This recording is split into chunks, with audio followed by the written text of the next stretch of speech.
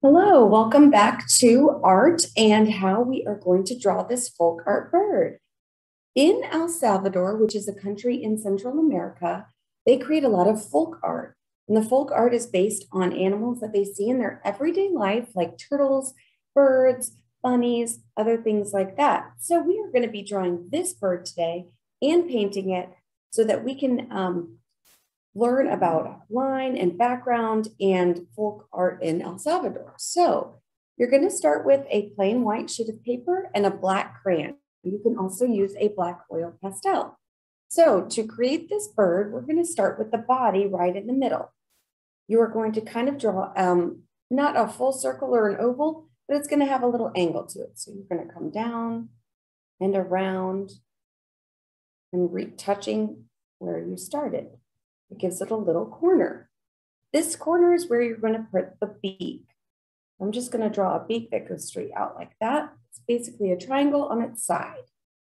We're going to add the eye right next to the beak. It's a simple circle with a dot in the middle. Next, we're going to add another pattern line next to the eye. So I'm going to kind of come down. It's kind of like a rounded square, if you're going to think of it like that.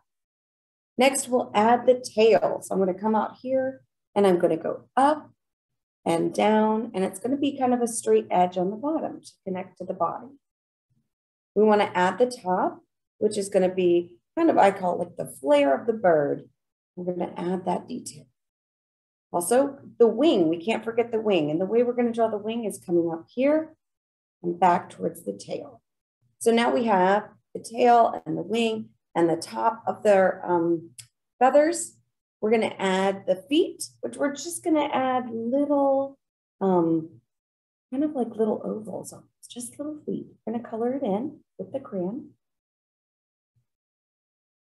And the great thing about the crayon is that it has wax in it and it's like a barrier to the paint. So it should hopefully help your paint from spreading and mixing. Now let's add some detail to the bird. We're going to add some line design. So I'm going to add a line here and then two more to the side. This is going to be the folk art version of showing feathers by creating some lines with the patterns. I'm going to draw kind of another similar line here, straight across, and then straight down. That could be the pattern on the tail. Now let's add some lines to the top of the feathers. I'm going to kind of curve these a little bit. You can draw them straight too.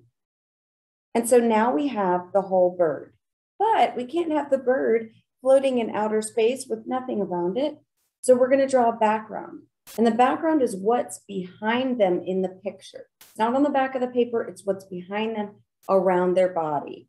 So I'm going to draw the land. I'm going to draw the ground, but I'm going to skip over the body because that's going to show that my body is in front of the background in the foreground. So I'm going to draw a curved line here, kind of like a hill. And then I'm going to pretend and not draw through my bird. Don't draw through your bird. And you're going to come over here and go swooping down. So now it looks like that bird is sitting on a little hill. I want to draw the sun. So I'm just going to draw a simple circle in the corner. Then I want to draw just a flower or a plant, something that is growing from the land. So I'm going to draw a line up, but stop at my bird. I want to draw just some simple leaves, some little circles.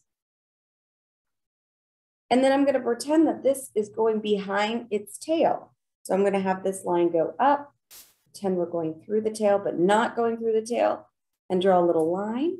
And then I'm going to draw some petals to my flower. I'm going to keep it simple, little oval lines here, another one here. And then you can just draw like a frown line or an arch to make it look like a flower. And now we are done with our El Salvador folk art bird. So we want to paint it. And the painting is going to be very vibrant, which vibrant means bright and colorful. And so I'm going to bring my paints over here, and I've got my water cup here, and I'm going to start painting with different colors. Well, remember, when we're using our tempera cakes, we have to get our brush wet first. So I'm going to leave my brush in the water, get it wet, and I'm going to start with green. So I'm going to swirl my paintbrush on my tempera cake. And now it's nice, it's wet, and it's full of color. I'm going to create patterns with my color, which is like repeating. So I think right here, I want to put a green. You can pick any color you want. And I'm going to paint inside to create a pattern. And a pattern would mean I'm going to skip this middle one and maybe do the green down here. So that gives me a pattern because it goes green and then green again. It skips in between. While I have my green wet and I'm using it, I'm going to see, do I want to put it anywhere else in my painting? I think I'm going to add some to my leaves. So I'm going to paint these green and this green. And I think I'm going to add one more place of green in my tail. I'm going to get a little more green on my paintbrush. And I'm going to add it here to the center. After I'm done using the green, I want to make sure that I'm washing my brush off really good. I'm going to dab it in here, swirl it around, make sure it's all the way off, wipe my brush on the side, and I'm going to choose another color. I think I'm going to go with like an orange.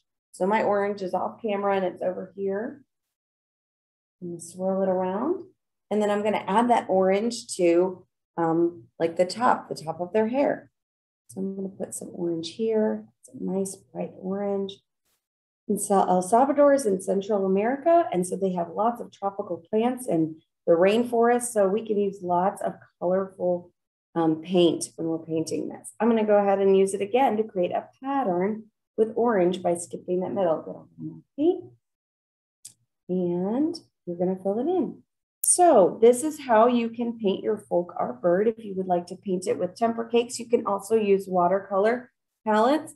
So I'm going to wash off my brush and continue, but have fun making the rest of your folk art bird from El Salvador.